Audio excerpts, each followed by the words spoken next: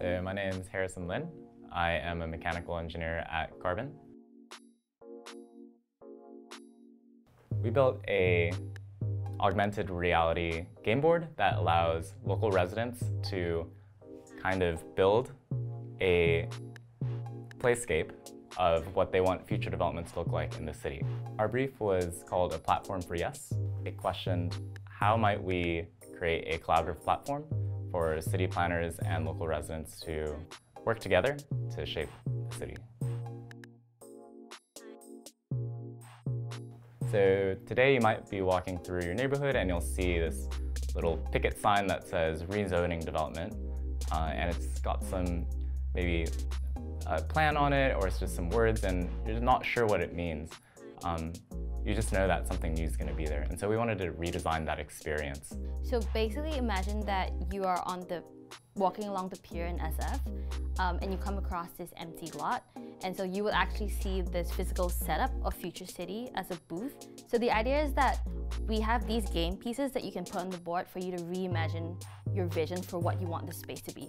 So for instance, I would like some bicycles in this lot, and so as I put it on the board, well, you can see the bicycle on screen over here. Or maybe I want a tree. I would have it in the background, and if I want it to be bigger, I can move it forward. And if I want it smaller, I can move it to the back. And maybe I don't want a bicycle anymore, but I want a coffee house instead. And a coffee house will pop up. Once I have created my vision of the space, I can tap a button to submit, where it will take a screen capture of the scene that I've just built and upload it onto our Future City platform. And on the back end, on the city planner side, we're actually able to capture all the images that people want to pull out common themes. After residents kind of play around with our prototype and create their scene, they click a button and that scene is sent to the city planner's office. And city planners can use these renderings to inspire or inform how they actually design the space.